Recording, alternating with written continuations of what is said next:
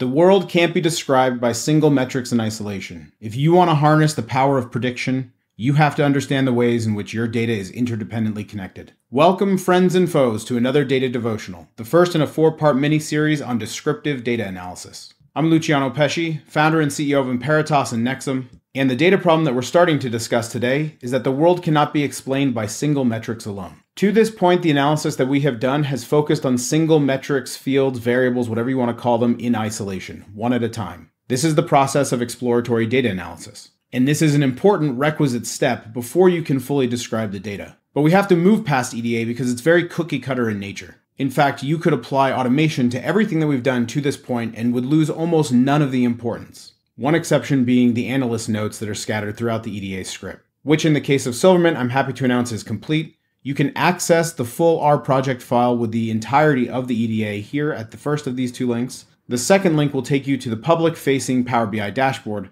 which roughly has 1 page per question from the survey laid out for a total of 87 pages in the dashboard. The automation of the EDA is effectively done in the case of Silvermint. As we field additional surveys, we can feed those results into the same pipeline and all of the visuals will update. So while this is a requisite step, it is not one that requires a lot of deep thought. You're going metric by metric, looking at individual patterns. Now you need to step back and look at patterns across the entire dataset. Once you move into a world of multivariate analysis, things get more complicated. The idea that the world is multivariate had 2 important contributions made around the 20th century. The first is the Pareto principle from Vilfredo Pareto, also known as the 80-20 rule. I've linked to the original paper, it is in French, good luck. The second came from Sir Ronald Fisher, and I've linked to a Proceedings reprint from 1966 of his original remarks. Best I can tell, these 2 contributions set us on the path to analysis of variance, which is the foundation of most of multivariate analysis. What Pareto suspected and then Fisher later proved was that to explain any one thing in the world, you need to divide it up into its component parts.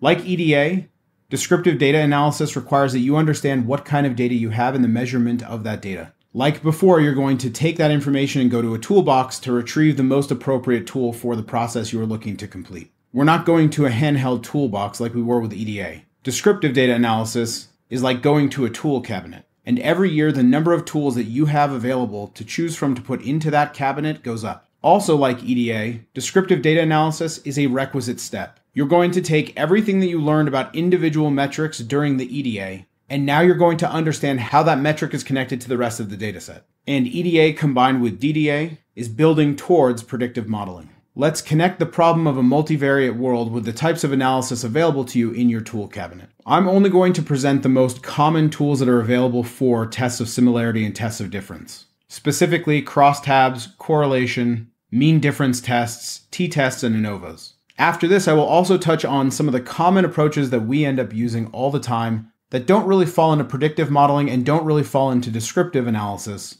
We call them the gray area tests. All of these are going to be covered in detail along with their coding in R and some of it in Power BI in this mini series of devotionals. But I'll briefly take you through each of these right now. Tests of similarity are very straightforward. The most common of these are crosstabs and correlation analysis. One of the reasons for this is that any metric that you have of any measurement type can always be dumbed down into categorical data, which means you can always run cross-tabulation. Typically, categorical data is going to be described through cross-tabulations, and continuous data is going to be described through correlations. There are correlation methods for categorical data, but you have to know whether you're using nominal data or ordinal data. Little side note on this slide, one of the least used methods of correlation that I think is really powerful is partial correlation. When you look at a traditional correlation output, you are looking at the correlation between 2 metrics. There are other things that are affecting both metrics that you're looking at with the correlation, and partial correlation can pull that out. So that what you're left with is as pure as possible, a correlative power between the 2 metrics involved. In the scientific method, tests of similarity are of a lesser order of evidence than tests of difference. You can see this in the way that t-tests have been elevated to the top of the food chain in academic literature. This is all based on the principle of falsifiability.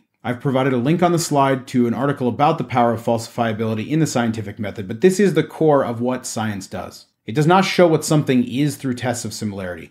It shows what something is not through tests of difference, and specifically through falsifiability. And then it repeats this process over and over to validate and revalidate that what you're seeing is a real pattern. and not the result of random chance or bad sampling or other things that can affect it. Tests of difference can involve different combinations of measurement in metrics, so you can have continuous data and categorical data simultaneously. The t-tests, certain types of t-tests require this. We will go over in the future devotional what the difference is between a one sample, two sample independent, and two sample dependent or paired t-test is. I'm also going to cover Mood's median test, which is a non-parametric method that you can use with categorical data. And we'll cover ANOVAs, which are just an extension of these t-tests when you have more than two groups that you're trying to understand the differences between. I will not, however, go into the various forms of ANOVA analysis. I will just show the traditional ANOVA, but depending on the kinds of data that you have and the number of metrics that you want to use, there are a long list of ANOVA type analyses that are available to you. But for me, anything beyond a 2 or maybe 3-way ANOVA, and I'm just going to use regression analysis. What about the gray area? These are some of the most powerful tests that are available, and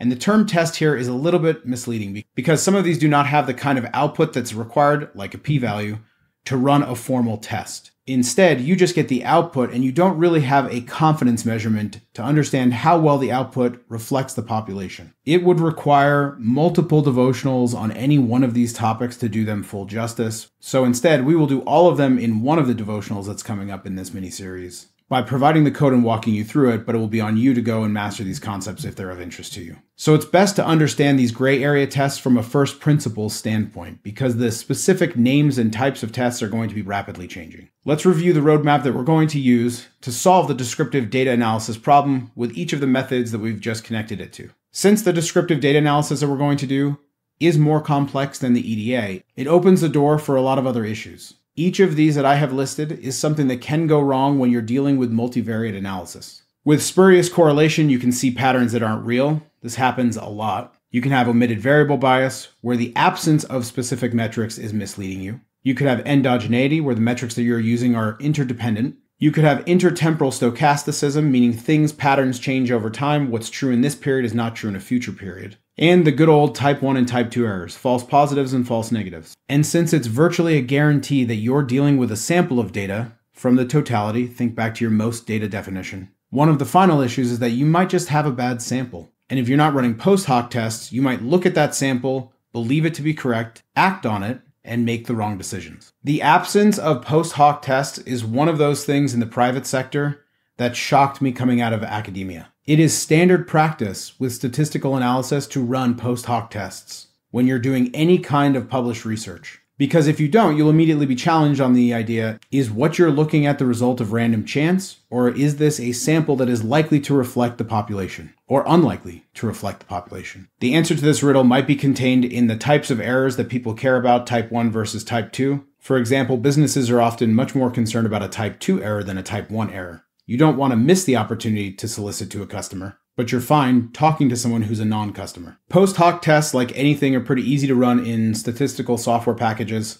You just have to be committed to doing them, but they do come at a trade-off. You reduce the likelihood of making a compounding type 1 error, but you increase the likelihood of making a type 2 error. But the purpose of the post hoc is to help you ahead of time validate that what you're doing is going to work. Another way of doing this is to just do A/B testing over time. Set up hypotheses, run tests, check your hypotheses over time, and validate, revalidate, and update. This is rarely cost-benefit positive. Post hoc tests provide a much cheaper way of doing this, but the business world has definitely adopted the approach of A/B test your way to a solution instead of using post hoc tests on samples. During the DDA process, you will find things that make you reevaluate what you were seeing and what you were saying in the EDA. Pass that information back into the system. Take what you're learning, go back to the source, and update it, so that as others go through your EDA at some point in the future, they already have the benefit of your previous DDA at the same time. The most important example of this that I can think of is multimodality. Whenever you're seeing multimodality in a single metric, it means there's something about that distribution that could be divided. There's two populations there. And descriptive data analysis will show you that. In the context of the Silvermint Survey, it can show you how things like satisfaction differ by agent type, or how it differs on their perceptions of the future prospects of the US economy. If you go digging through the final Silvermint Survey EDA, you will see that I call out multimodality all the time. That's a note for me to come back and update it once I figure out what's going on. Because undoubtedly, as I start to divide those different distributions by other metrics, I will figure out how they differ. Then I'll go back to my notes and link to the DDA that explains the multimodality. Multimodality is definitely something I'm going to cover in each of these parts. Dealing with Pareto distributed metrics is another. But part 2 is going to show you how I prepare for DDA. This is a process that I'm going through right now for the Silvermint survey, where I'm taking the different metrics and the data types, and I'm putting them into lists that I'm going to use to select from for the types of analysis I plan to run: the tests of similarity, the tests of difference, and the gray area tests, which I call collectively data detective work.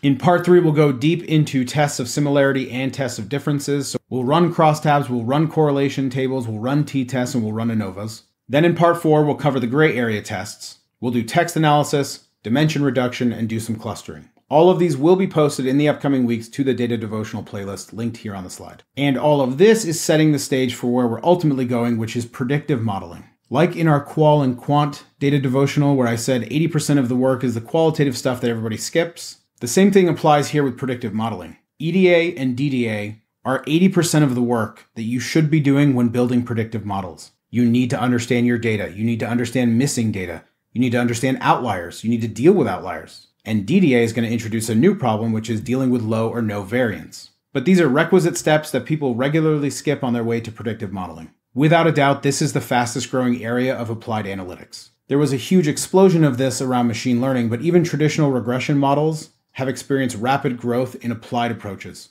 And we'll go to the real fringe of this when we move to simulation modeling after predictive modeling, which is what you do in a situation where you want to understand the future, but you don't have the data historically to go off of. Keep your own descriptive data analysis progress going by reading about the different tests of similarity and difference that we're going to cover in the remaining 3 devotionals in this mini-series. And I'll see you at the next one.